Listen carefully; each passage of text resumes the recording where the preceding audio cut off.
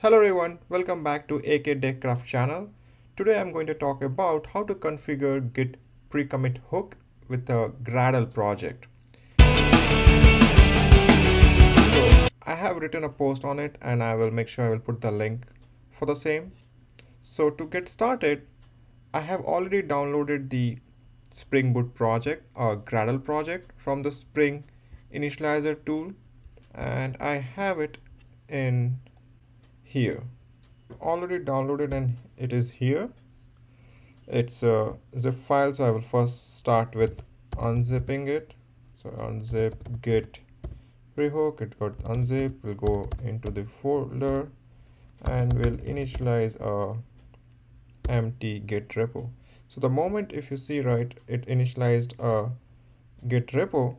So we should have the sample git repos inside the folder. So if I say ls-a, which shows the hidden folders, .git, .git slash hooks, you'll see number of different pre-hooks which is available with the git and their samples.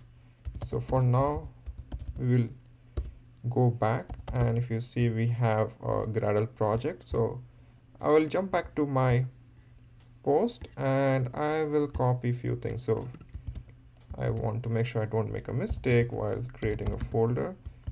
So it'll create a folder and then we'll cat a pre-commit file, which I will explain in a shortly,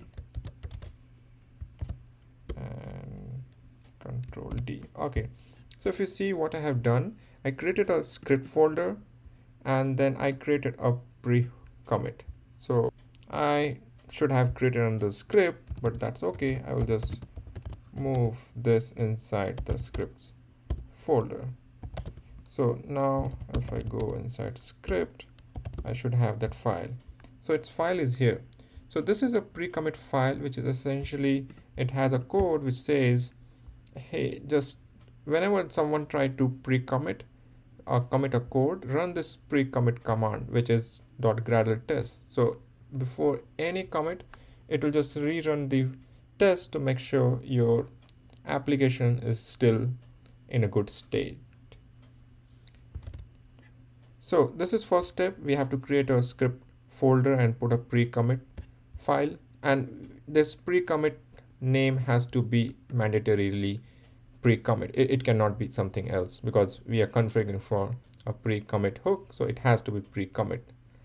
Now next thing we will do is we will copy this Gradle task, which essentially, if you see, it's doing is it's trying to copy the file which we created under script to .git/hooks folder, and this is running whenever someone runs the build. So anyone who's making application changes, obviously at least once will go into build the application.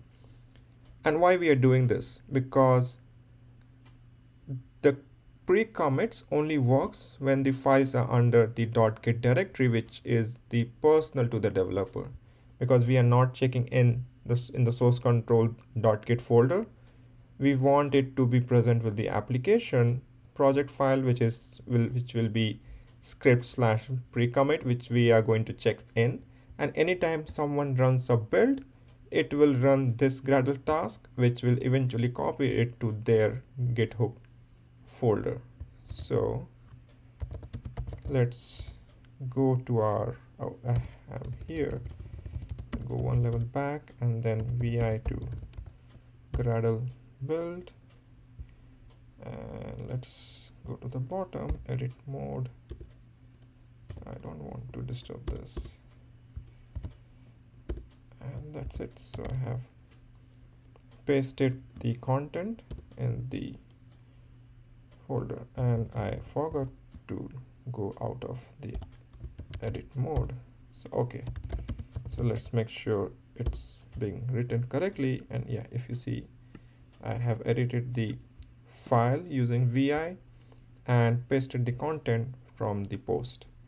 Now, so before we run, we'll just verify, do we have any file under git hooks name pre-commit, and it's not there, which is obvious because we have not built this application yet. So let's go ahead and build the application. So expectation is when we run the build command, it should copy the file over to the git hooks folder. So let's see and hope this gets built quickly.